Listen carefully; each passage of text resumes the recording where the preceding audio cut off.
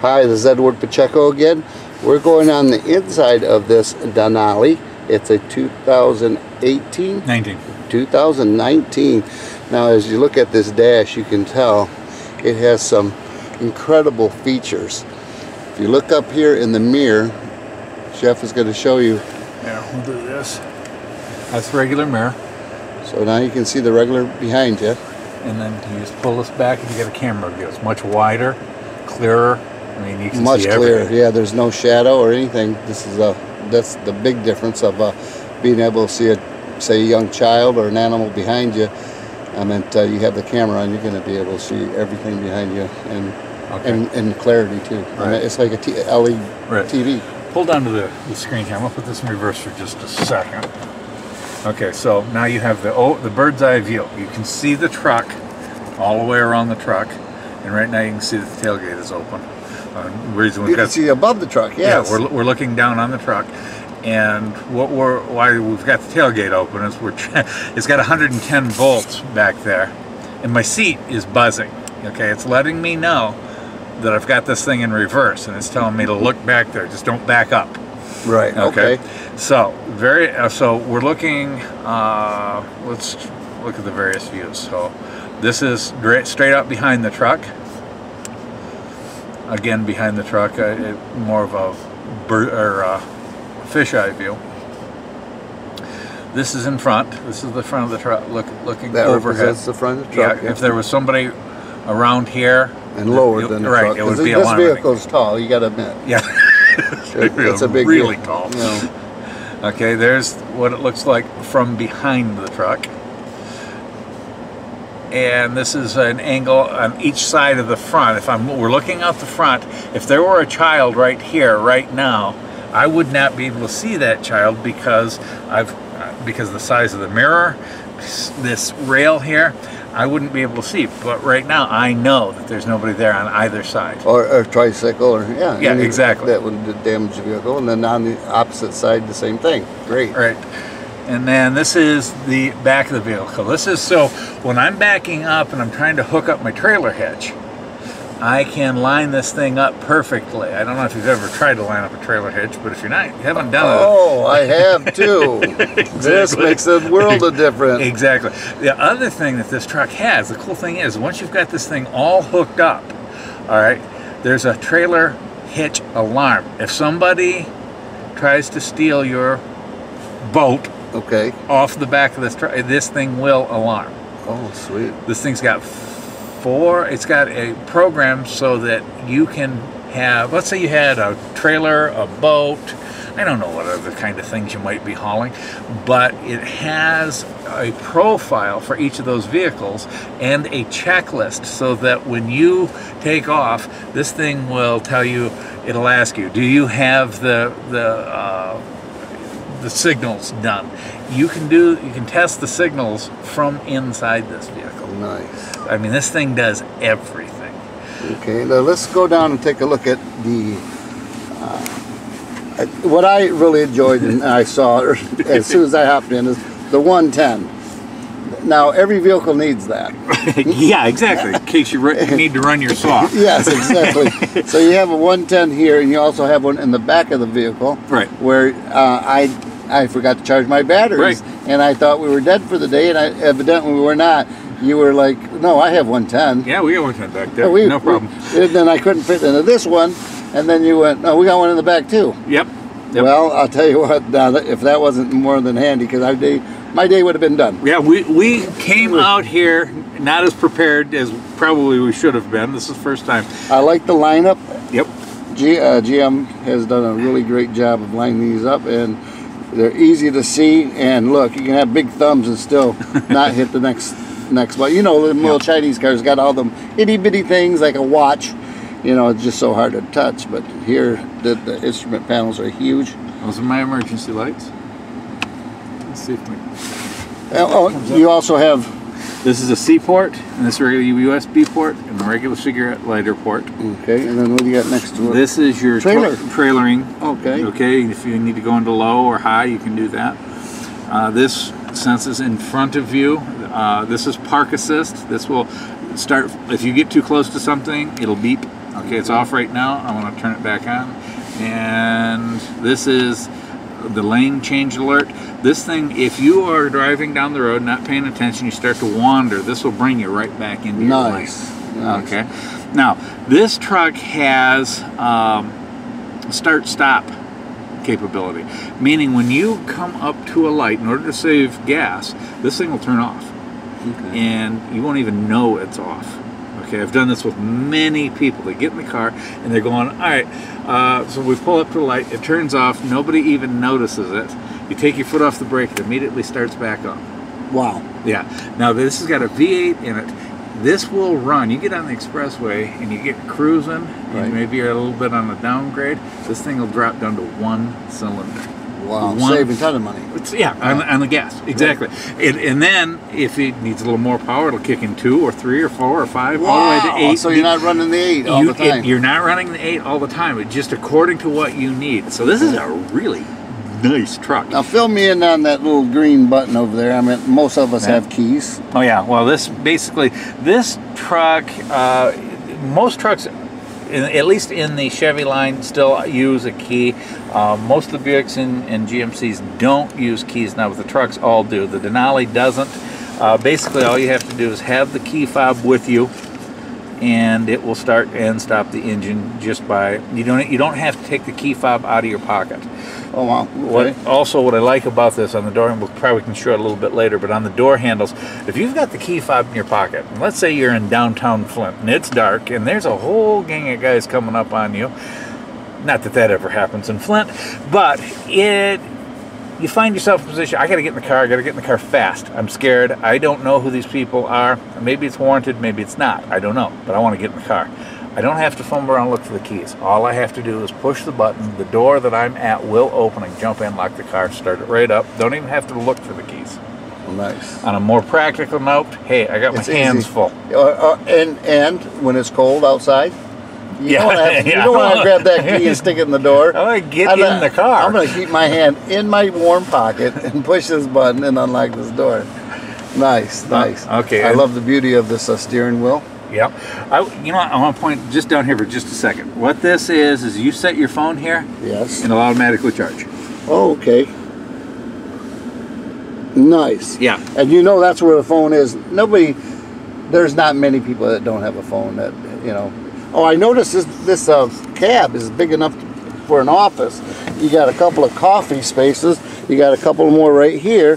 Open up this nice wide. Here, I'm gonna open this thing up. Yeah, this thing is meant for a filing cabinet. Yeah. You got your, if you have the green file hangers, you can put your files right in here. This is the office away from the office. Right. You got a C port, you've got a regular USB port, you have an auxiliary, and then you also have a place for the SD chip. That's what I thought that said, SD. Yep. I'll be darned. So it's lit here.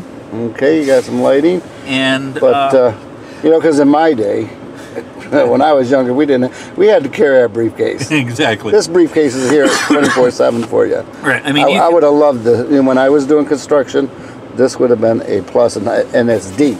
It is real deep. Yeah, deep enough for a file folder. Oh my goodness. Yeah, and then okay, so you pull your file folder out. Boom! You open it up. You're doing whatever you have to do. You're making your telephone calls. You got another port for your. And now it's not chargeable. This doesn't charge. But that, right. but it will. It's non-slip, right. And it sits inside. It's indented so the phone doesn't slide. Which many, if you got a vehicle 10 years old, you don't have that, so you lose your phone inside your seat so many times. Yep. Rear cup holders. I'm gonna pop in the back because look, I'm 6'1". And I'm gonna move your equipment here, Eddie. Okay, just slide it over. Just to give you an idea how much room there is in this thing. Now, I was sitting in the front. It was comfortable for me to drive. You have a lot of knee space left. I have a good 10 inches from the knee to the back of that chair. Sure I was driving the vehicle. So there was a 6'1" guy up front driving. Now there's a 6'1" guy in the back.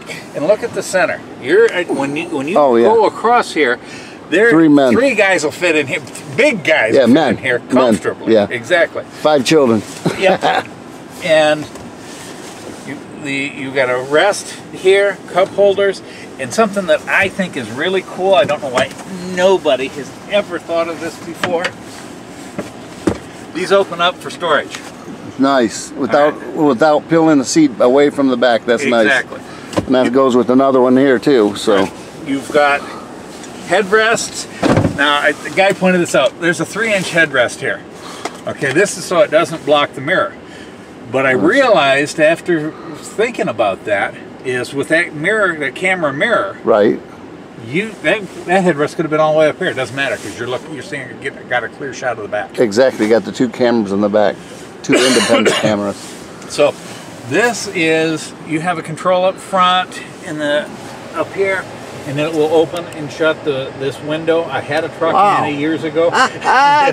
So you're controlling the back window from up here in the front. From there, so I can open the sunroof, open this, it's not quite warm enough to need the air conditioning. I like a little breeze.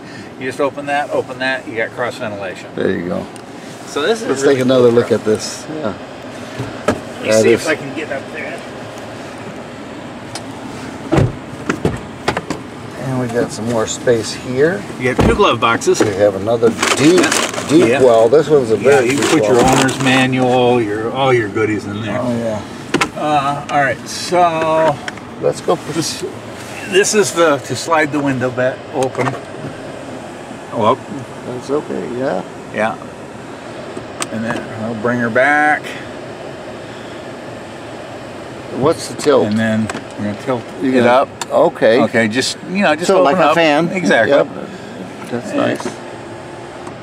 This is your garage door openers, and there we go. That one. And that one opened the back. Exactly. So much easier than reaching back, like. Yeah, when you want one. Yeah. It's when you're driving. You don't want to pull over just to open that thing up. Right, right. And there was times I've done that in the older trucks. Okay, and that's lights on, off, and now you can. So, back in the old days, when you wanted to break into a house and you didn't want them to know you were there, you could turn the interior lights off.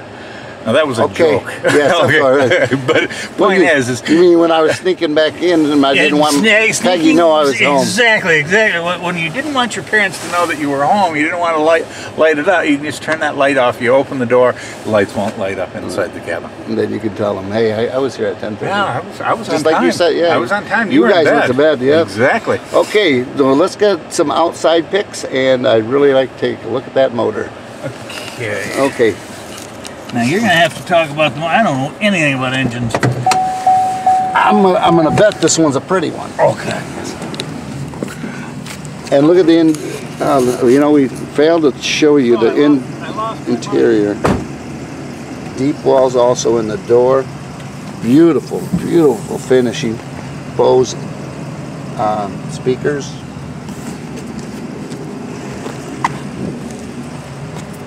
Leather interior. Is that not a beautiful seat? This is one beautiful truck.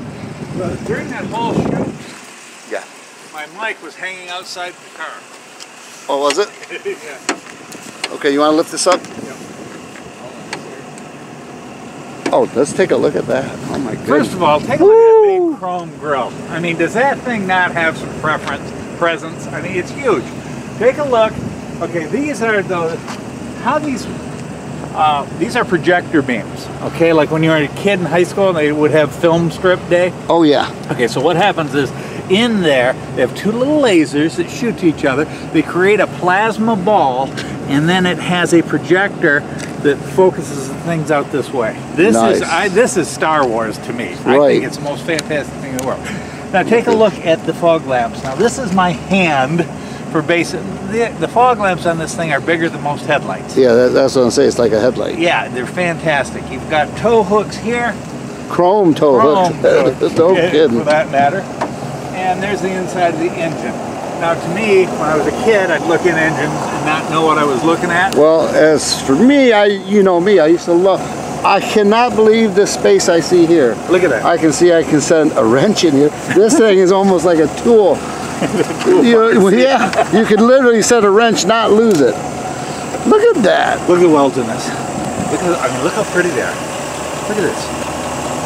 That looks like plastic almost. Oh, it is. No, when okay.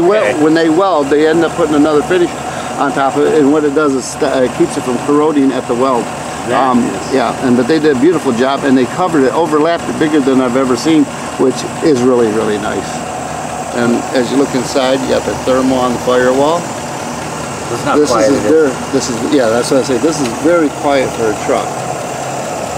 It's just not a truck, it's the top of the line of the GMC. So it looks beautiful down there. Let's go around it. As you see, it's got some, what size of tires we got? We got some Bridgestones on this baby. 20-inch wheels on. Are they 20-inch wheels? They're beautiful. Yeah. Aluminum A-arms. 6.2 V8 Denali. So what I want to show here, we're going to open. Did you see how that? Oh, do that again. Do that again. Watch the step boards on this. Okay, so when I So open as soon as he opens up the door, boom, they come right out. Now, if you need the step to come out a little bit further, well, I want to get in the back. I left some tools back here. nice. Now I can get in here, get whatever I need, you know, not have to get in the back. And then just a little tap, and it shuts. So, while we got this down, Let me get on the other side. I wanted to point out what we're doing. Okay. We are charging them. We came with the batteries uncharged today. Yes. And so this is a 110 volt AC unit. We're charging up the batteries so that we can continue to do this show.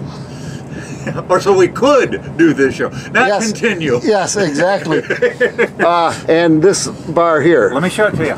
Okay. So we're going to lift this up. All right, and let me see, I got bottom button, brings this down. So a push of a button now lowers the tailgate. Right, and then we come in here, we open this so that when we're carrying drywall, it doesn't slide off the back. Nice! Cool? This is the contractor's truck. Yeah, this thing is really cool. Oh, that is beautiful. And lumber, 2x4s, 4x8 sheets of anything. So I did that again. I hit the bottom button a second time. Now we'll do the top one. Now we're going to do the top one. Right. Now what this does, now across it, you can put 2x4s across, and let's say you had some stuff down here, you wanted to drywall on the top, you put the 2x4s across, and this will hold the drywall in, so you've got a two-tier system here. Nice. Okay. Now with the 110 volt AC, I could be hooking up my computer, and I'm on a job. I got to order some materials. Got to do this. I'm doing my job right here. This is a really now, Jeff. You say the computer. Now, I know that's perfect for the contractor, but the guys that do the work, I see this truck with the 110, and I go, I'm pulling the tailgate down, and I'm cutting some lumber right here. I know what you're saying. I'm not sure if it's going to have the amperage to do that. Oh, okay. You might rip off a 2x4, you know. Yeah. Hey, we got one more cut to make. Or I can charge my batteries that. Exactly. Then put the battery into my. You can do that. Exactly. All right, oh, so nice. The bottom one again. So now I'm going to hit the top one from here. We can see that I haven't done this a lot. Yeah, so that one comes down. Now I'm going to knock the bottom one, see if it'll do it for me. Nope, I've got to do it in reverse order. So that comes down. We hit the bottom button. This comes down. Hit this. And now we have a step. And now we have a step. That is so. That's to answer your question. Yes. What's this for? This is so I can get my old self up in here. That step will hold 375 pounds. Okay? Look, I know there are people bigger than that, but I don't know too many people that driving a truck and doing 375 pounds. Right, and doing the construction that need to get in the back of that truck. Exactly. So that's plenty. Yeah. 375 pounds.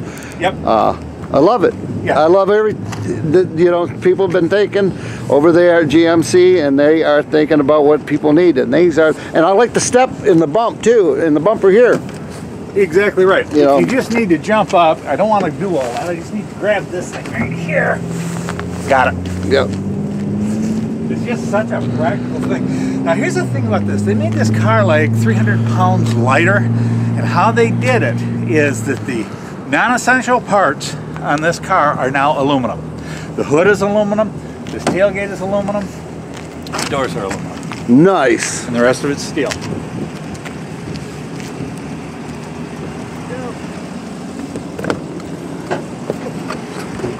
I'm going to get an open view of this vehicle with both doors open. And this rear door is not like a cab door. It is bigger than most car doors. Yeah. So the opening is... yeah, well, there's that case right there. Give you an idea how big that thing is. Oh, yeah. There's plenty more. You know, I almost could put 2 cases in there, and that case is not small. Yeah, exactly. So this is a huge truck. And this is only the 1500. Right. Wow. Yeah. Beautiful. Paint job. I love it. You know this is my color. No, I didn't. I Yep. pulled it out because... The first 2 new cars I bought were this color. Real close to this color. Well, I did it simply because, okay, you know, this is my first film I ever did. I didn't do a lot of preparation. I just wanted to come out and give a raw, hey, this excites me. I like trucks. I always have liked trucks. And red's kind of an exciting color, so that's why I did it that way. And your friend Ed, me, Ed from Edward Variety Show, always has loved vehicles since I've been young, little. 14 years old, I was pulling out, you remember the Vega and the Chevette? I used to pull them motors out by hand and feet, yep, with a chain. So to see trucks get this evolved, evolved so much, and yet I know in 25 years they're going to do it again. And I'm going to be shocked then if I'm still here. I'm going to try to, so I can keep on reviewing vehicles month after month. Okay, I got to show you. This is something I was told, and I didn't know this. I don't know if this is common knowledge. It just fascinates me. Okay, you see this here? Yes. You see these little spots? Yep. Do you know what those are? What? Those are holding this. This is a blanket. Oh, yeah. It's held to this hood with wax. This engine catches on fire, that wax will melt, this whole thing will drop and will smother the fire. That I did not know. The nickel. Because, yeah, that is cool. I didn't know. So these are wax? Yeah. Okay. Yeah, they'll melt and put the fire out. I'll be done. Now that I never knew. Now I've learned something today from Jeff. And that's unusual. It's usually the other way around. Trust me on this. When it comes to mechanical. Mechanically. Yeah. Look at this. What? That's the battery. Oh, yeah. If you need to jump. You need to jump? This vehicle will never need one for 25 years. You know, you're going to be jumping other people, though. Yep. Yeah, that's true. Your son. Usually.